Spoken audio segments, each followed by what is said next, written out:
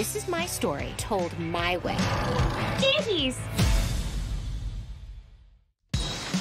My name is Velma Dinkley, and I've decided to finally share the bone-chilling events that drove me to assemble the greatest team of spooky mystery solvers ever. This is my story told my way. She has no brain! Oh, I'm not dissing her. She has no brain!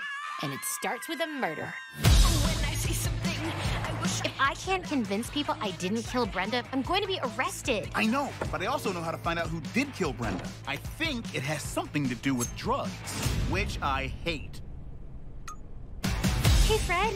Do I know you? It's Velma from school. I have a disease where I can't recognize people who aren't hot. Is it called rudeness? I have an illness! Hey, Daphne. I need a favor. Why would I do that? We're not friends anymore. We're nemesises. Nemesis. That's why. Attention! For all you wondering why the police have not yet caught the serial killer, it's because it's a ghost.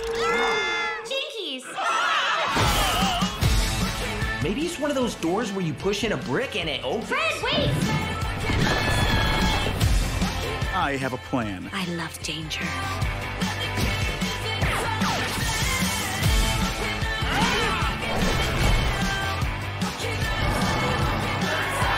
You might have more success with this if you went in just a little less judgy. Okay, Daphne. I'm the brains of this operation. You're just the look, style, and effortless charm. We do make a good team, don't we?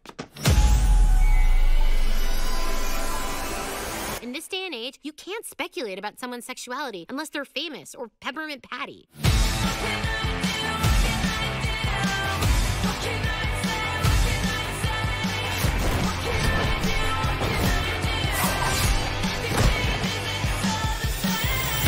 The rules feel a bit muddy. Muddy? Oh, sorry I'm not a drunk on the verge of losing custody like every other woman solving murders these days. All our classmates are idiots, so let's assume they're high. You know what 420 is, right? Yeah, it's code for adults who still watch cartoons.